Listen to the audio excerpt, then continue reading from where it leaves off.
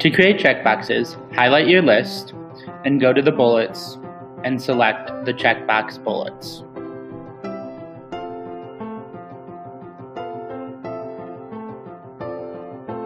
Then, to select one of the items and check it, click on it twice to select just that one box, then right-click and select the check mark.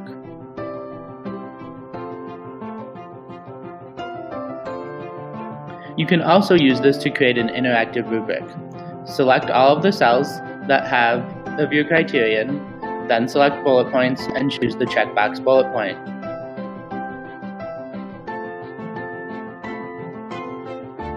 Again, to check one of the boxes, click on it twice to select just that box, then right-click and select the check mark.